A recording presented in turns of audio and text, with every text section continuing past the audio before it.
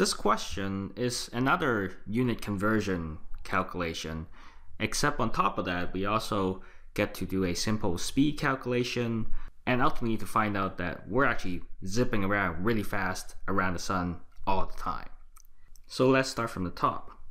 They want us to use this table to find the average distance between the Earth and the sun. The table is in your textbook, and the entry they want us to refer to is this guy here. Although this only gives the approximate value in terms of a factor of 10 estimation, that's good for getting a rough sense, but since we're doing calculation, we probably need a better number. A quick Google search will give us a much better number with 4 significant figures of 149.6 million kilometers. So let's use that for our Earth to Sun distance. So let's have that down. Earth Sun distance is equal to 149.6 million, which is 10 to the 6 kilometers, which by the way is 149.6 times 10 to the 9 meters, because a kilo is another factor of 3. And if you move the decimal places a couple back, you find that it actually agrees with our table in the textbook. It's 10 to the 11th meters. So with this distance, they want us to find the average speed of the Earth as it orbits around the sun. You may recall from before, or just from everyday knowledge, that speed is given by how much distance you travel divided by how much time. So if you travel long distance in short time, you have a high speed. The easiest time interval to use here is of course the time it takes for the Earth to complete an entire orbit around the sun. Say we have the sun here, and then we have a little pale blue dot, which is our Earth. As it rolls around in this, as it goes around one time, we know it takes 1 year to do that. So that's delta time is equal to 1 year.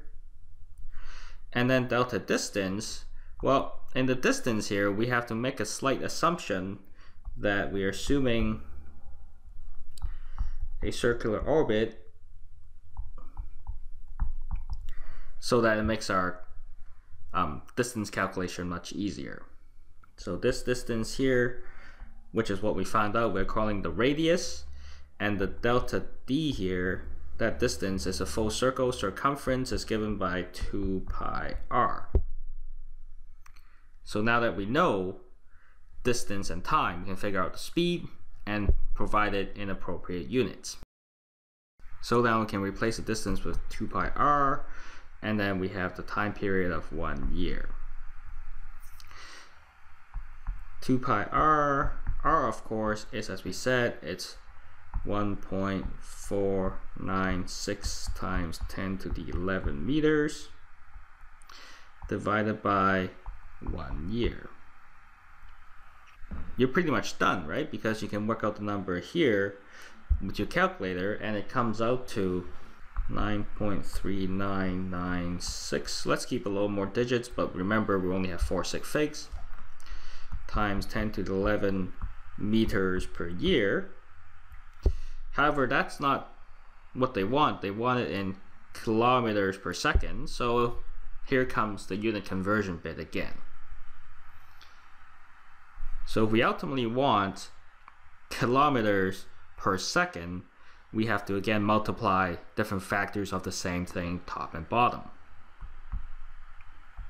To get rid of the meter, we put meter underneath, kilometer on top, and then it's 1,000 meters for every 1 kilometer. To change the year, from year to second, it's a quite a big leap, so we'll take it step by step.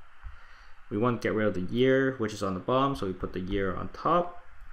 Then the next easiest step to go to would be probably days, because we know there are how many days there are in a year, which is 365. But to be more precise, every 4 years we gain an extra day, so it's roughly 265.25, so 365 and a quarter of a day in any given year.